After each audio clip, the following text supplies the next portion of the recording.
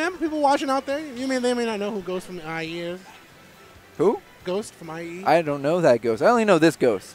The one on stream, Kanga Ghost, one of our special guests coming, who is in town just because of the Nintendo 3v3 Invitational. Yeah. Or World Championship. I'm actually super excited because the Microsoft press conference starts at 1. So I'm fingers crossed, man. They do some kind of Banjo-Kazooie tease, some Master Chief tease. Everybody thinks it's a Microsoft character. Why would they do it at the Microsoft event though? Because if it's already going to be requested, they would tease it I to don't build think they're going hype to tease for it. Tuesday. I feel like there's going to be teasers that aren't real. Yeah. That's what I feel like is going to happen at E3. There's just going to be like little, like they're going to say the word Smash or something. I hope Master Chief has a smashing good time in Halo Infinite. Yeah, or something like that. So something completely corner, and everyone would be like, "Oh my God, it's gonna be Master Chief!" And it's like, actually, we put Edric in the game. We put Edric. Yeah, man, this fight's over. See, War Chief knows he has to finish the fight. Yeah, they're gonna say something like that, like he needs to finish, or the fight never ends, and then it's like they're gonna be talking about Halo, but everyone's gonna lose their stuff and like, "Oh my God, Smash!" Anyways, I'm excited for the Halo Legends or whatever it is. Halo Infinite. Yeah, Halo Infinite. That's gonna be fun. You know, it's also fun. Thunda versus Ghost. Yes. We got Marth action on the screen. You know, this is the legendary. What is it? The legendary king himself. Yeah. You don't really get to see him in Smash too often anymore. The Hero Prince. The hero Prince. Legendary Hero King. Yeah, Hero King. Hero Prince in Shadow Dragon and Hero King in the follow-up sequel, which we never got. Rip. I know. Like, hey, let's make this amazing character, bring it over to the United States, and then never finish the story. Yes. Awakening is kind of like the finisher to it almost. But we never got the sequel to Shadow Dragon, which came out on the DS. Unfortunately, like you said, we don't really see too much Marth these days. Lucina seems to be more of the favorite, having a consistent hitbox. And oh my God, that's Ghost. Right. Hit him with the shield breaker, the legendary Hero King, Thunda. Yep. This man definitely started dancing with the stars the minute the shield was broken. Yeah, I'm sure Ghost was seeing stars. Yeah. Didn't feel like a star after losing to Team Japan. Anyways, so far, I mean, teammate against teammate, I mean, they represented USA pretty well in the fight, and hopefully they could definitely show each other's strengths and weaknesses out here. Thunda using that side B to get a little bit of aerial drift to come back. The first startup of it only is the one that gives it to him. And just look at the way that Thunda is fishing with his aerial attacks. Oh my God, even dropping down with the biggest of down airs. Ghost already sitting on last stock. Oh, okay. Nice. Tosses the turnip down. The reason why you want to do that is Marth has to make that low recovery.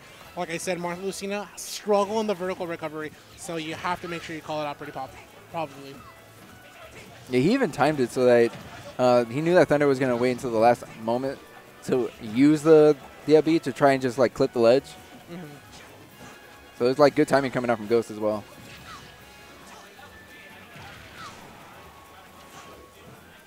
Okay, good Good offstage pressure coming out from Thunda. Yeah. He's not allowing Ghost to recover for free, utilizing the up-B, the offensive abilities of up-B a lot more than we used to. Yeah. It's frame 5 in the ground, so it's pretty good. Frame 5, frame 1 in the air. It's a really good combo breaker if you are going to get it. It's a really good edge guard out of shield as well. If your opponent's going to go for an aerial and you call it out, right? Thunda being careful with the landing because he knows Ghost has him also at that percent at the ledge, able to use that up-B and still recover. I like the turn-up toss here and the commitment with the dash attack. He might have let go for a punish there. And you know, Thunda tried to let go of this game by being unfortunately just whipped, and now Ghost running the stock all the way back. Is that a Stitch face in hand? Yeah, that is a Stitch face in hand. Possibly Thunda's life in hands if you get a proper combo with it, but he has to toss it in to make sure he grabs the ledge. I mean, that was almost worth it. Like, yeah, you can take stocks, but I'm pretty sure that throwing that Stitch just saved his. Yeah. Okay. So far, Thunda kind of giving him a little bit of respect. He doesn't want to go and overcommit himself. Unfortunately, back in Smash 4, Marth had a kill throw about 180. Not really relevant in this game, but like I mentioned, up B is a really great combo breaker. That was like a melee up B. That was. It sent him in the opposite direction. So it'll send you in the opposite direction depending where you are within the hitbox. Okay. Yeah. Like very melee? similar to melee, yeah. Like melee? Yeah, melee. Oh, I miss melee Marth. Dude, can we give melee or Marth his melee grab range again? Pikachu got melee grab. Why? Why did Pikachu get Marth's I didn't want to see like Marth's arm extend across the entire stage and grab someone. I'm happy we have Young Link as like one of the most underrepresented top tiers in the game. But like, I wish Marth was just melee. He's Marth the again. hero king. Yes. He should be good. He feels so incomplete. F the hero of time. Why? He's so good. Link has been. I have been struggling with Link since like 64. Okay. He had 6 months to be good. Let's get Marth back in the game. Yes. It feels like Marth is an Echo Fighter of Lucina. That's what it feels like. Sad. That's what he feels like. It's only facts, man. Sad days. When you're original character, but you become the Echo. Yep. Oh, we have a character switch coming out from Ghost. Reality is often disappointing, as Thanos once said. Man. We have too many characters. We do.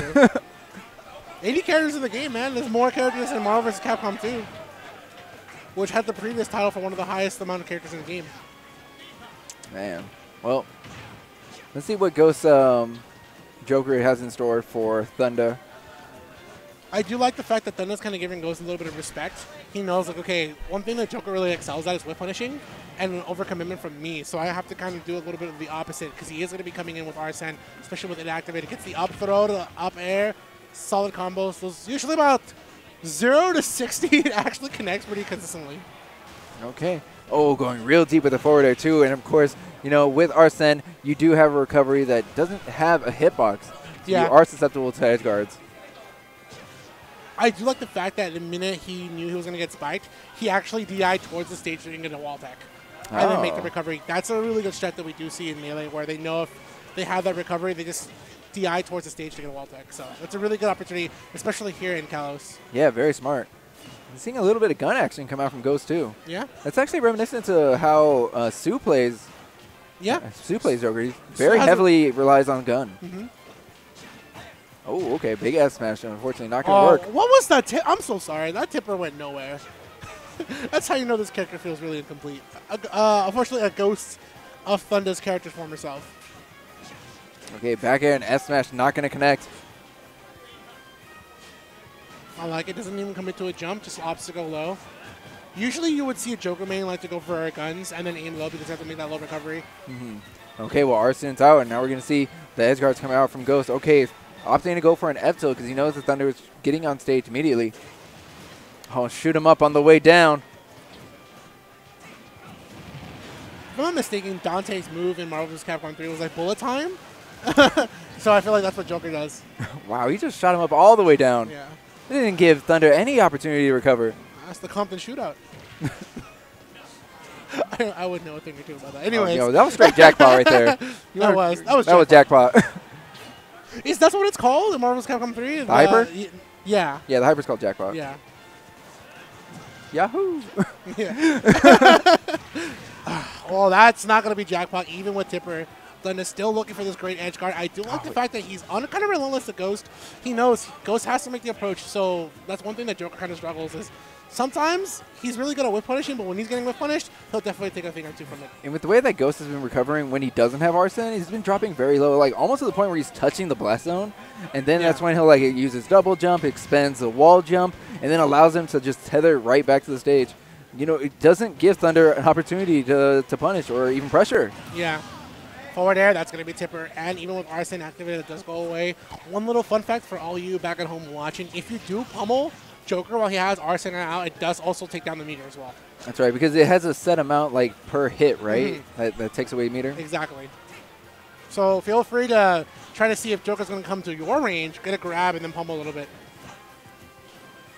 Okay, dropping down with the down air. Ooh, good dash dance. Oh, man, he almost had the tournament winner there with that down air. Okay, good footsies, and both players, you know, playing a good neutral. Ooh. Oh, he tried to hit him with the jackpot again. Yep. Good forward tilt. Usually a lot of Jokers like to go for forward tilt the ledge. Pretty fast. Decent cooldown. Of course, Aegon will definitely put out Marth up in the air, and he fights for his way back with the forward air. Okay, expanding the double jump, using guns to get back to the stage. Ooh. He almost called out the roll, but he's only going to call out the roll in afterwards with the down air. I like looking the spacing here to get the whiff punish, especially with the fact that Ghost has been going for jackpot a lot. Okay, tethering right back to the stage, but Ledge trump is going to force Ghost off the ledge. Back throw. Yeah, get him out of here. And now Arsen's almost back online. If he's able to survive like just one hit, he will have it back. Yeah. Okay, just doing a good amount of damage though. The funny thing about like a Joker's back throw is that it feels like you tripped over me and then you fell and you died. That's what it looks like. Nice. Going for jackpot. It's really good because if your opponent is going to go for an aerial against you, the closer you get to him, the more knockback you take from each bullet. Nice. Looking for a whip punish here. He knows Thunda is a little bit scared right now. It's a last stock, 148. Thunda feels a little bit of the heat here, the pressure. Go to forward tilt. If it would have been Tipper, definitely would have took care of him. And the untechable from the up B. Frame one in the air. That's so hard to react to in general, even if it was techable. That was interesting that Ghost opted to